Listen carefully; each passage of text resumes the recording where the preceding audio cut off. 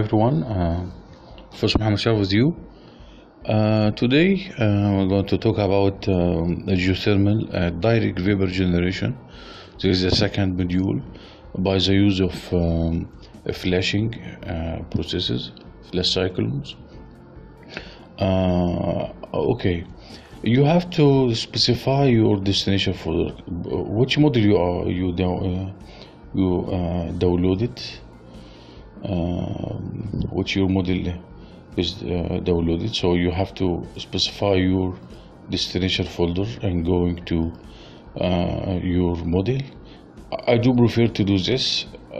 Click here and sort by type, by name, and group by type. Okay, in order to organize your model folder. Okay, this is our model. You have to drag and drop. Okay, our model should be appear like this. The main components of this model is that we have a condenser unit, and flash cyclone, and geothermal well, and pumping unit, and the source of saline water such as seawater or surface seawater or well or whatever. The source of saline water that we have to use it as a double acting method.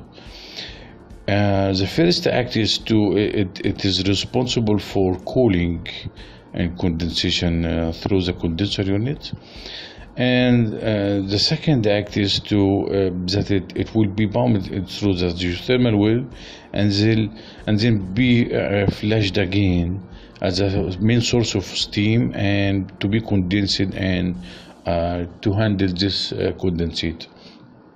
And the brine blowdown from the flash cyclone should be removed and blown away to back to the sea or the main source of saline water. Okay, so all we have to do is to click here. Be sure that you showed your model browser. Check all of these icons and check all of this. Okay, this is our main unit.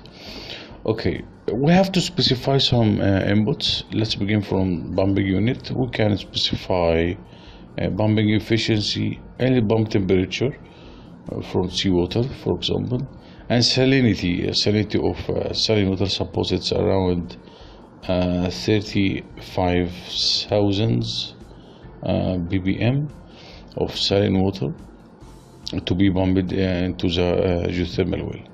Okay, let's go for condenser unit. We have to assign some design or performance. I will keep all of this, tube diameter, shell diameter. Okay, what is your condensate? What is your product that you're going to produce? I think suppose I need just 100 meter cube per day. Okay, 100 meter cube per day. Ambient temperature, this is for exergetic analysis. And top cycle steam temperature. What is your top steam temperature? I think let's begin from 100. Let's begin from 100 degrees Celsius.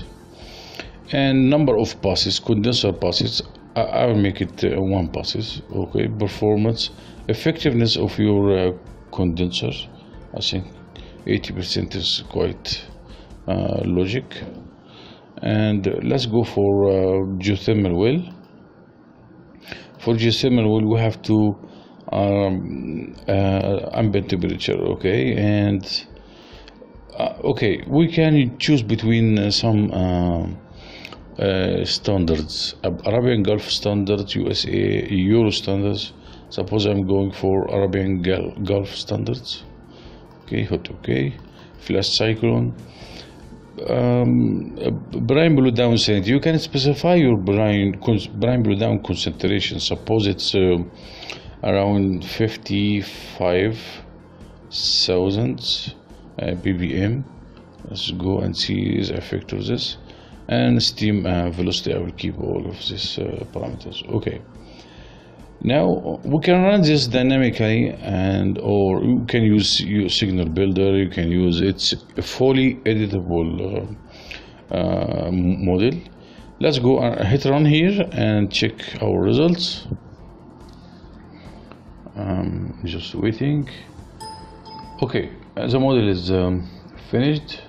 Let's go inside unit by unit and checking our results. Okay, this is a pumping unit. What we have here for 100 meter cube per day, we are going to consume around 26 kilowatt, and the specific power consumption is around 2.3.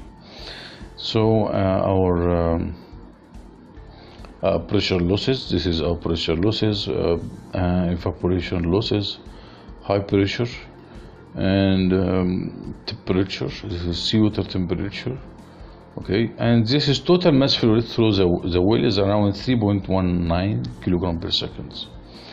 Okay, for condenser unit, it's a little bit huge. Okay, this is electric steam pressure, outlet cooling temperature. This is outlet cooling temperature. It normally raised from 20 degrees Celsius up to 84 degrees Celsius. This is outlet water temperature going to the well.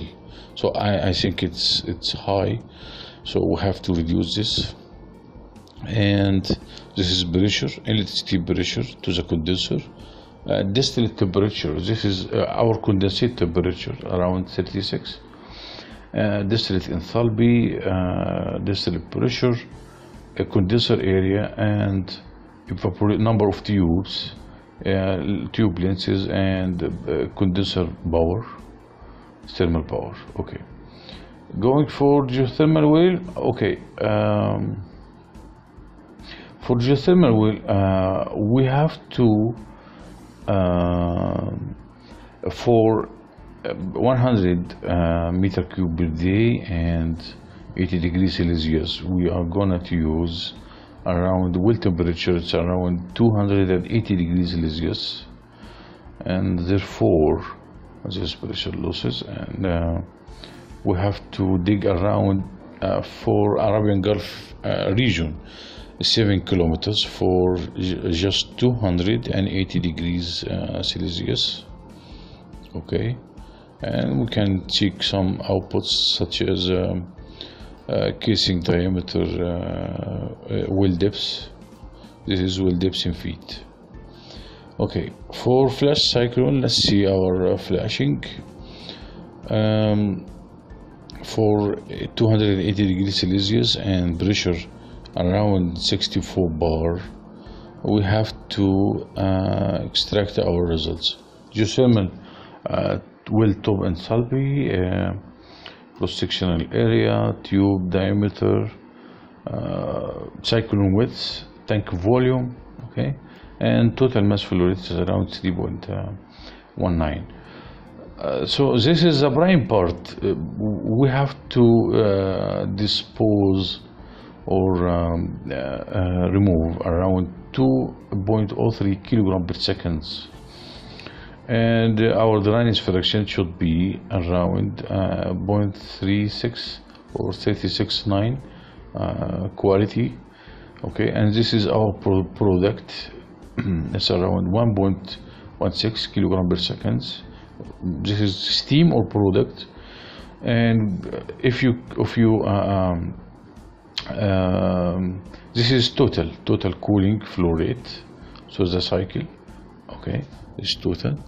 So it's around it's the combination between steam and brine blowdown, as you can see here.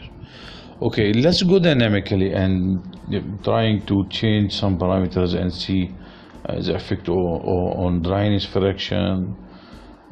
Set your time to infinity, as you can see here, INF. Okay, I'm just going to try to use some let it be temperature and see if I was going into the flashing, and let's hit run and changing productivity and see. Let's change productivity. I will increase it. Okay, Okay, it will affect on design parameters, okay, of the flash cycle, as you can see here, changing. And let's go for number of condenser passes. Increase it up to 2. Top cycle steam temperature, let's increase it. Okay, yeah, I'm trying to increase. Okay, and let's see here if we change it, the brine blowdown salinity. Let's check the effect of brine blowdown salinity. Okay, it will affect on dryness fraction. It will increase your dryness fraction. Okay, let's go for 60,000 ppm and see what is our result. Okay, that's enough for this. Let's stop. You can go here for signal inspector, and let's see our results. This is second run. Okay, we can inspect our hourly cost. This is hourly cost. It's changing according to our change. This is geothermal well cost, and this is condenser cost. We have to put it here. Geothermal condenser costs, and this is pumping costs. Okay, and this is total costs, hourly cost. And let's go for okay, and total water price, US dollar per meter cube. And we have here pumping power, specific power consumption. Let's go for dryness fraction. I think dryness fraction is here. Outlet temperature, okay, and enthalpy, condenser power, outlet steam pressure, condenser area, evaporator. Okay, productivity, and well depth. Okay, in order to show dryness fraction, you have to go here and highlight this signal. You can double clicking, and there is some kind of dotted here. You can choose stream signals, or all you have to do is to highlight this and going here and select stream selected signals to data inspector in order to show the effect on your dryness fraction and see your results out there. Okay, finally, this is just a demonstration about how to use such technique of flashing and condensation by the use of direct vapor generation. This is well temperature. We can highlight it. Okay, and this is well pressure. We can highlight this one. Okay. This simple model is just for direct vapor generation by the use of geothermal energy. It's quite interesting model. Finally, I would like to thank you very much for your interest in our model. Don't forget to like, share, and subscribe. Thank you very much.